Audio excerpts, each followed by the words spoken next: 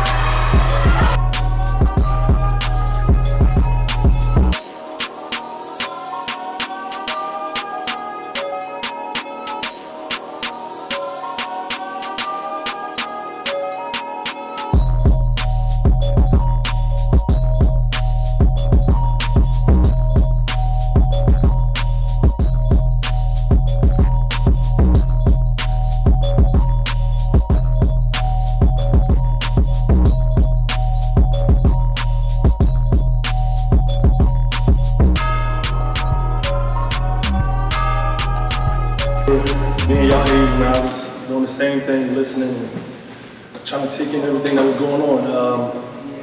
Like you said, man, it's all about listening and learning, especially at a young age. When I was y'all age, I was nowhere near as good as y'all, man. I went to high school, actually, I was their age, I went to Fells, and I got cut my freshman year. I wasn't as good, and then I just, stayed in the gym, like you said, listen to the older guys and watch and learn, and I just became one of the best players in the city, man. I averaged 30 points a game my senior year. Then I went to Temple and, thought I was good enough, but I wasn't. Didn't play my freshman year. Then my sophomore year, I averaged 20 points a game. Led Atlantic 10 in scoring for 3 straight years, my sophomore, junior, and senior year. So it's all about listening and learning and being humble, man. And you're not going to be able to go nowhere without your academics. I learned that. I learned the hard way. I was in high school, and I wasn't doing as good as I should have did. So that stopped me from going to college. Right after school, I had to go to prep school, get my grades right, get everything together, and then I went to college. So without your books, man, without your school, you're not gonna be able to play basketball. If this is what you love to do, man, you gotta stick to it and just grind. It's gonna be a grind. Stay in the gym, stay around good people. Don't be negative, don't be a fool out here in the streets. For the guys, be chasing girls and all that. That's gonna come. For the girls who play basketball, stay focused, stay in the gym. Basketball is tough, man. And every road that I took, man, it got harder and harder. Like, come out of college, I didn't get drafted. Didn't go right to the NBA. I had to go overseas. I went to Israel. A lot of y'all don't even know where that's at. I went to Israel with nobody, none of my family, just by myself. for 5 months. Came back home, went to summer league, didn't make it. Had to go back overseas, go to Turkey. Y'all don't even know what it is, Istanbul in Turkey. Had to go over there. That's actually where Iverson went when he retired, when he went overseas. I went over there. It was tough again. Came back, didn't make it again. So it was a grind. And then finally, I had a shot with the Phoenix Suns, man, and I made the team and it was in the NBA, so that was a blessing. But it was just a grind every year, and it was tough. So what I'm saying, man, is if that's your dream, don't give up, man, because a lot of guys in my position gave up. There's a lot of good guys in the city of Philadelphia that's supposed to be in the NBA that's not because they gave up. They didn't make it, they didn't play the minutes they wanted to play or whatever, they just gave up on it. You know, I did that and I never gave up. You know, when I didn't make the NBA, that was just more motivation for me to go and try again.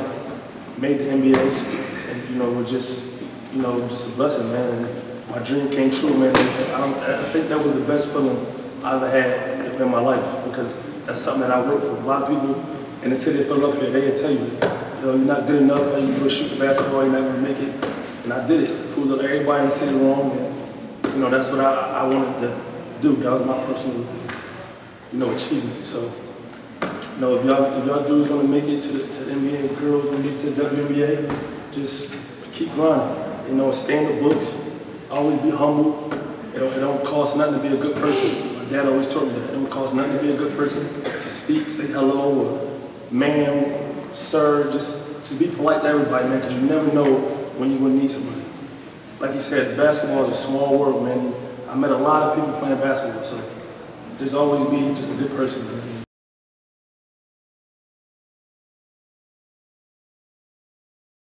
Born Leader Entertainment.